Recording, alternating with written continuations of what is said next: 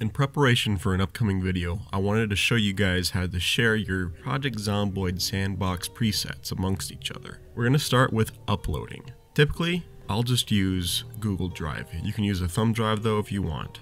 To find the sandbox preset you want to share, go down and click on the folder icon. And then you're going to be looking for this PC.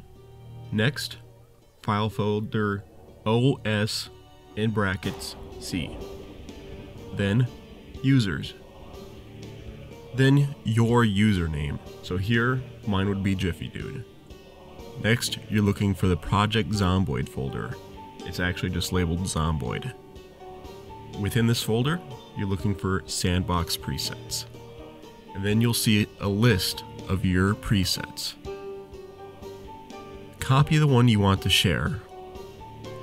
I simply just paste it to desktop.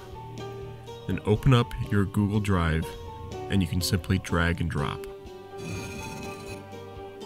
Now for downloading your presets. And for this, we're going to use Google Docs again.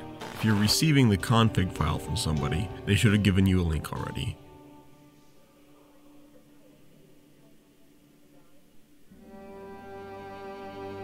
Go ahead and open this up and then download.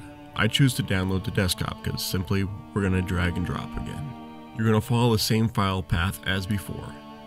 This PC, OS in brackets C, then users, your username, Zomboid, sandbox presets. And you're going to drag the file from the desktop into this file folder. And you're done. You can go ahead and close out your files and open Project Zomboid.